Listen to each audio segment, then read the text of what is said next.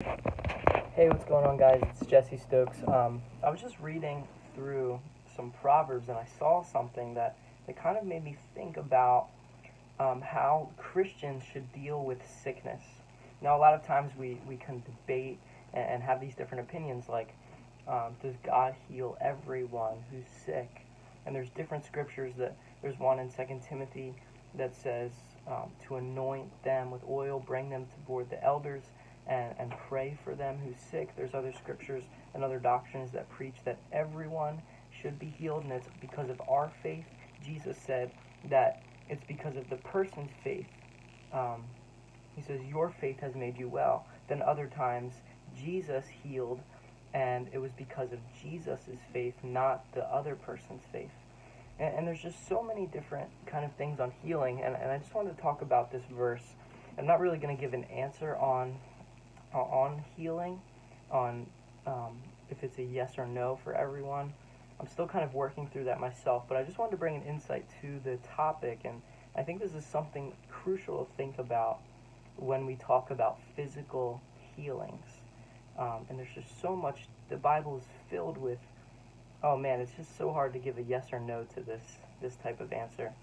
But Proverbs 18, verses 14 and 15 are real key. So I'm going to pray, and then we're just going to talk through those.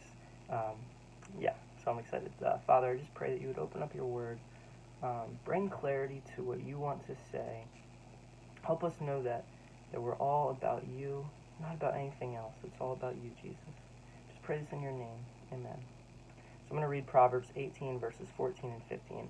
I think this will provide some light to the situation. It says this: a man's spirit will endure sickness, but a crushed spirit who can bear?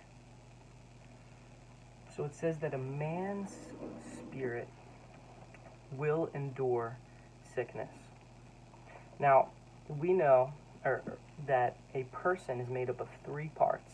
Just like Jesus and God and the Holy Spirit are three in one. God the Father, God the Son, and God the Holy Spirit. Mankind, in Genesis 1, it says, was made in God's image. And if we're made in God's image, we also, like God, have three parts of us. We have our bodies, our souls, and our spirits. Now, this is actually something that a lot of people talk about. Are we just material and immaterial, or are we three in one? It's a big kind of debate, and it's kind of silly. But there's some pretty big implications to it. There's a verse in Hebrews 4:12 that says, the word of God's living and active, sharper than any two-edged sword, dividing the soul from the spirit. So that's the verse that I would take away and say that there is a division, according to Hebrews 4:12, from the soul to the spirit. So we are made up of three parts. We have the spirit, the soul, and the body. So Proverbs 18:14 says, a man's spirit will endure sickness. And here he's talking about not just our material, but our immaterial, the part of us that's born again. When you come to Christ and you're born again, you are now in the Spirit, like Romans 8 says. If anyone does not have the Spirit of God, he does not belong to Christ. So we're in the Spirit if we have received Christ. His Holy Spirit indwells in us. And so God, when he views me, when he views you not as a sinner, but he sees you as the Spirit of who you really are, of the righteousness of God. Like 2 Corinthians 5:21 says that he who knew no sin became sin so that we might become the righteousness of God. And then Ephesians 1:5 says that we're actually holy and blameless before him because in love he predestined us for adoption. So God sees us as the spirit of holy, blameless, and above reproach. And he sees us in our glorified state. We're already raised with Christ before. So it says that a man's spirit here will endure sickness. And when you say endure sickness, I think of endure physical pain. any kind of sickness, cancer. Think of cancer today. Any kind of sickness, physical problems, exhaustion, just feeling maybe depressed, or these sicknesses are physical sicknesses. So a man's spirit will endure. That word will means that it's possible. It will endure this. A man, his spirit can get through this. This is not a limitation, enduring sickness, to a man and his spirit. People can get through sickness and be okay through that. But then it says this, it makes there's a big but here. There's a big contradiction. There's a big opposite of this verse. It's saying, look, a man, you know what, he might be sick, he might be hurting, he could be physical pain, but you know what, he can endure this. His spirit is strong enough to get through this. But then it says this, but a crushed spirit who can bear? Who can bear a crushed spirit? Who can bear the burden of being distant from God, of being depressed, of feeling lonely, of feeling hopeless and alone, and all these different things? Think of crushed spirit. What does a crushed spirit look like? I think a crushed spirit really looks like you're just kind of down in the dumps, and you really have no hope in this world, nothing to live for. I mean, have you ever just like seen someone, and maybe you're out in public, maybe at like Walmart or in the mall or something, you just see someone, you're like, that person just has a crushed spirit. And sometimes even Christians can have crushed spirits. And I think this verse is a real key when talking about healing, because God cares more about our hearts and our relationship with Him than He does our physical well-being. Another scripture says that God searches to and fro throughout the whole earth, looking for a heart that's fully committed to Him. And so it says, a man's spirit will endure sickness.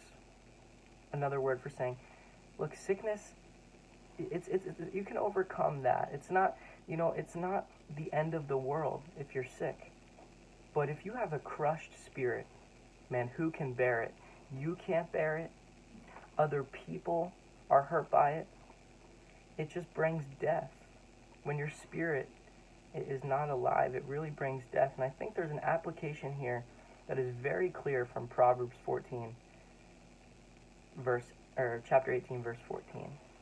And it's that when we talk about healing, I think it's more important of how someone's spiritually doing with the Lord, of how close someone is feeling with God, of what is their state of their spirit. Is it crushed or is it thriving? Is it broken or is it connected?